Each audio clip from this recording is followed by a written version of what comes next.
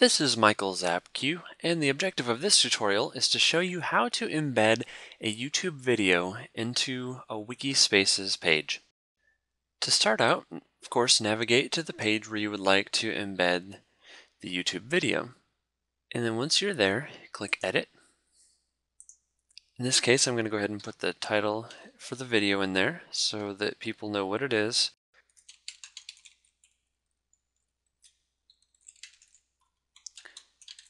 Alright, dramatic looking animal. And then I'm going to click on the Embed Widget button, the button that looks like a little TV. And then you'll want to select Video on the side and YouTube. You can use these directions to help remind you what it is you need to do, but basically you'll need to copy the embed code, this is an example here, into this box. So I'm going to go ahead and go to YouTube. I'm going to assume that you already have a video uploaded to YouTube that you've created. And the embed code for every YouTube video is found here on the right hand side. So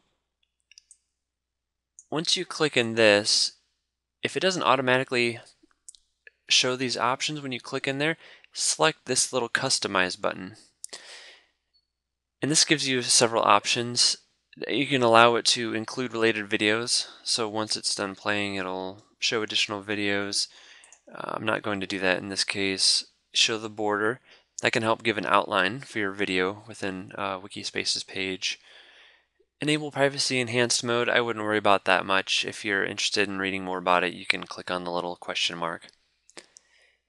And here you can choose the color scheme that you want, and it'll give you a little sample right there of what that might look like. Depending on the color of your Wikispaces page, you'll want to choose the color, something that looks nice that goes along with it. I'm just going to go with the light blue. And then here you can set the different sizes for the embedded video. So basically when it appears in the Wikispaces page, this tells it how large to show it. I'm going to go ahead and choose the largest size. And since this is a standard definition video, it'll give you standard definition sizes here. Had the video been widescreen, it would have given me different dimensions for those as well. But the same situation though, it'll give you the options there.